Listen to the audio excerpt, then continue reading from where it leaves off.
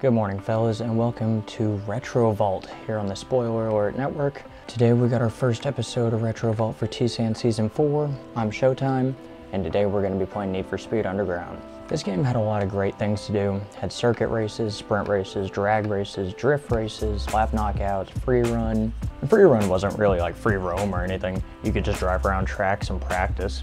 But today we're going to start off doing a little drift race.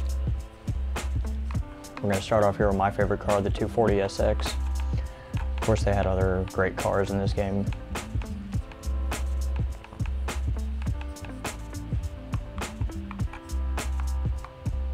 We're not going to go through all of them, but it had like gems like this, the Golf, the Civic, Peugeot, Mazda Miata, MX-5, Dodge Neon. I remember my mom had a Dodge Neon right at the time when this game came out.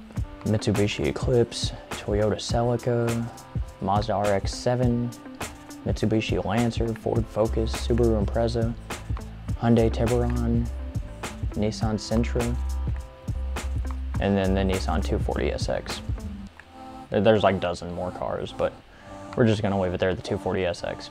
I've already customized this car the way I like it. And the customization options in this game, they were pretty advanced at the time. Like you could choose your different bumpers, your front bumper, your back bumper, your side skirts, your spoiler, your hood scoop, your roof scoop, different rims, different accessories like neon, your muffler tip, window tinting. Then you could paint everything. Paint the base of the car, the rims of the car, the spoiler, the engine accents. What kind of game had this kind of personalization back in the day? Brake calipers, muffler tips, decals, and vinyl. I like the simple window decals. I'm not a big fan of vinyl. Then all the performance options, you choose different kits based on different manufacturers from the time. Like different nitrous options, you could pick NOS versus whatever other nitrous provider they have, and just other racing performance parts manufacturing. I'm gonna shut up. I don't know what I'm talking about. All right, so let's jump into this race. I put in the cheat codes, obviously, to go ahead and unlock all the drift tracks, all the sprint tracks, all the tracks, so I don't have to worry about unlocking anything. I can just jump in and play it whenever I want.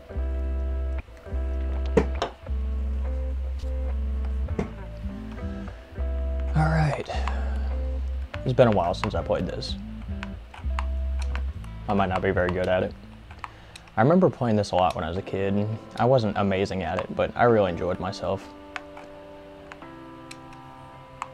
Me and my grandpa used to bond a lot playing games like this. And then we jumped into Need for Speed Most Wanted after we got done here with Underground. We never really played Underground 2. I played it with my cousin a couple times, but I didn't really get into it. I really preferred the style of Need for Speed Underground 1. Underground 2 added in the free world where you can drive in between the different races and drive in between the different garages to find the different performance parts. Need for Speed 1 was just a little bit simpler, where it was all in the menus. And then Need for Speed Most Wanted just took it to another level, and within the free roam and the open world, you have police chases and police challenges, and it just got crazy. Which Need for Speed Most Wanted is probably the one I played the most, but Underground was definitely my favorite. And I had forgotten that the soundtrack for this game does not play during races.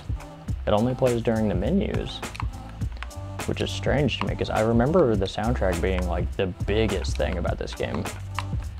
It directly influenced a lot of my own musical choices throughout my younger years and even now. Like Need for Speed Underground was the first time I heard a T.I., and I still love T.I. to this day. Like Lil Jon, I will always associate Lil Jon's Get Low with this game. Anytime I hear it, I think about the main menu of this game. Because I feel like that was always the first song that would play every time I jumped into a game. I'm not doing too hot. I'm only like 8,000 or 9,000 points ahead of the competition here. If you guys are paying attention to the scoreboard over there on the right side. Oh, that'll help. That'll make a bit of a difference. And the key on these drift races was always to keep it high speed, try to stay tight to the wall without actually hitting the wall, using the handbrake at the right moments. Try to fishtail and combo up as much as you can. But don't get too greedy and ram yourself into a wall trying to get too many points racked up. And there we go, that's the end of the race.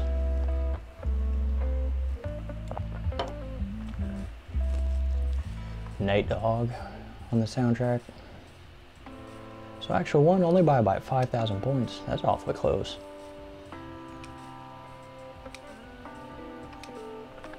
Unlocking different vinyls. So we're gonna leave this race and we're gonna go jump into an actual circuit race now. Although I did love this game, I was more interested in the specialty race types. I really like the drifting and the drag races. I wasn't very big on the sprint races or the circuit races, time trials, any of that. Lap knockout was always my least favorite. It always felt so stressful just to make sure you weren't in the last place at the end of a lap. So anytime you're in last place during lap knockout, then you get eliminated at the end of that lap. Oh boy.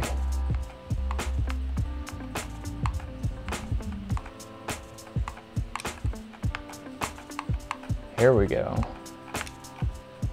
My muscle memory is going to kick in at some point. I'm going to remember this track, but right now, everything about this just looks unreal. I don't remember any of this. I'm just going to smash off of every wall I see. I remember this little shortcut here.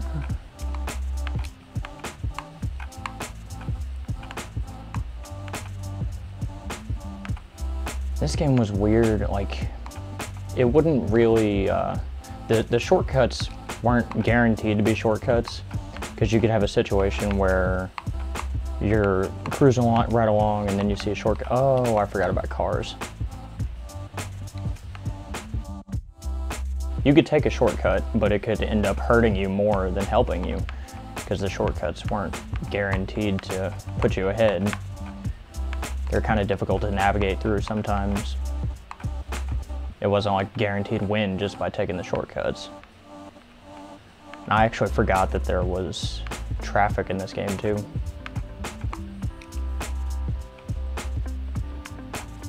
Of course I should have remembered, but oh well. Drafting behind the other racers.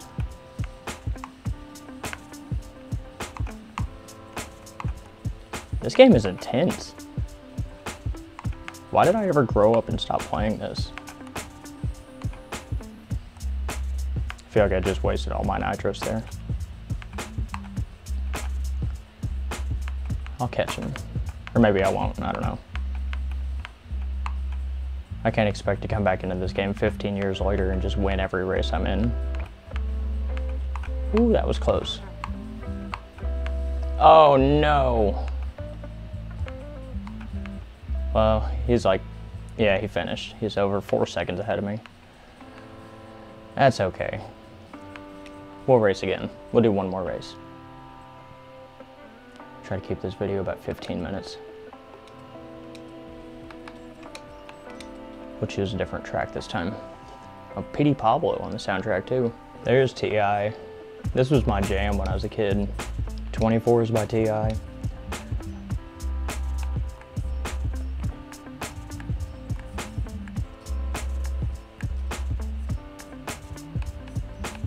Those are the reverse tracks, like mirror tracks in Mario Kart.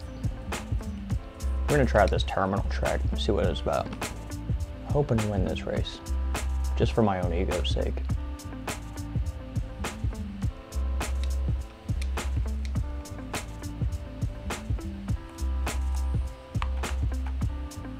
Gonna draft behind this guy, get some speed built up, cut down that wind resistance.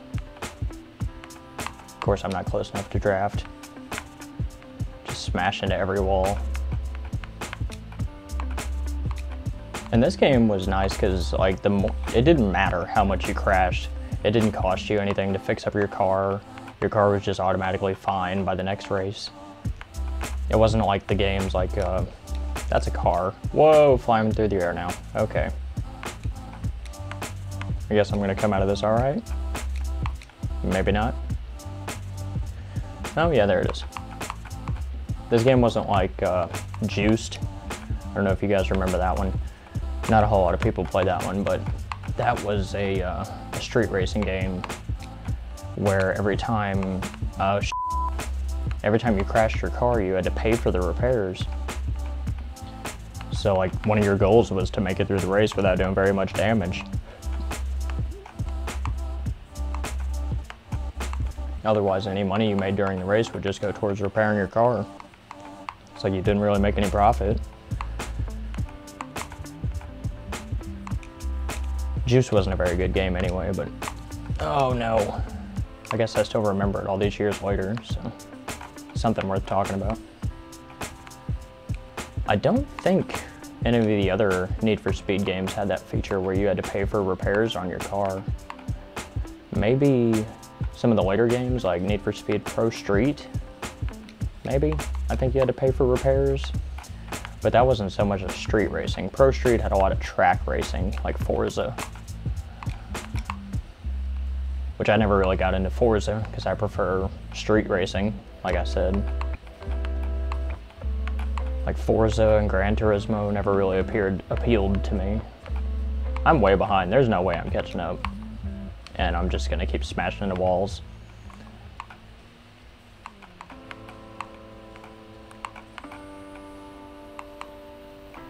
Okay, I'm just gonna hit everything, waste all my nitrous like that.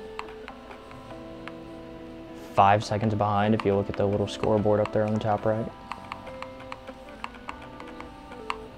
There's no way I'm gonna win. Absolutely no way. And I'm only on medium difficulty.